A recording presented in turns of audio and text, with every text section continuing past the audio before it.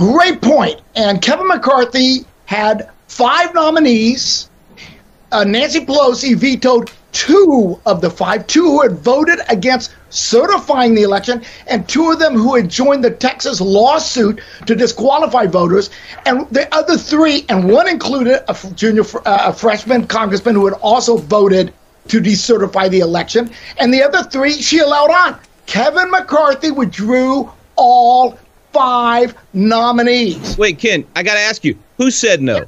Who said no first? Nancy Pelosi's the one that said no, not Kevin McCarthy. If you allow the Democrats to choose who the Republicans get to put on the committee, and if she gets to strike 2 of them, she is choosing. And by the way, what was the reason for striking them? Because they objected to electors? Well, then Nancy Pelosi can't serve. Then Sarah Raskin and some of these others who have objected to Republican electors in the past. Since when does exercising your 12th Amendment rights as a congressman disqualify you from serving on a committee? That we're forgetting how we got here in the first place.